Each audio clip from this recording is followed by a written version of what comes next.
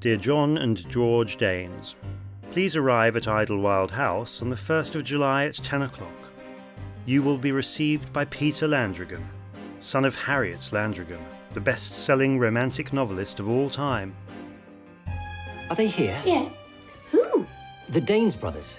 They're quite fascinating characters from what I hear. Call themselves the Generalists.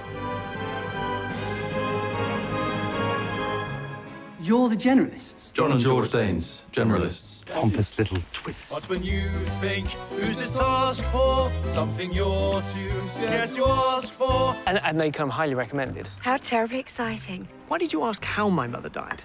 Before we set off to come here, a man, a complete stranger, turned up at our house. I'm the murderer.